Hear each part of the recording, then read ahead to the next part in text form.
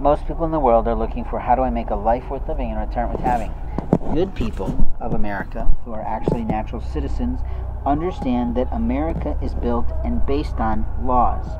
The whole premise that America came into existence in terms of our history and our inheritance is because people fled England in search of God.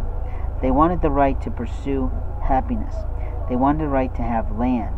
They wanted the right to have their family not being abused by a feudal lord who was doing things ill-willed at hand. They also want to know what is and isn't truthful. They didn't like the rhetoric that was coming out of newspapers. They didn't like the foolishness of what they were being told through the heralds. And they openly really wanted to study and participate in God's family. Meaning they wanted to be able to pursue their religion. They wanted to be able to practice their faith without being in trouble with the Lord of the land.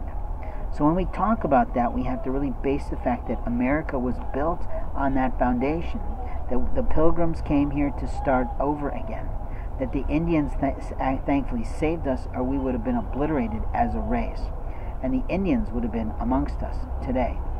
But what people do is they conquer things, and when they conquer things, they often leave things in the dust. They often eliminate and obliterate things, like us.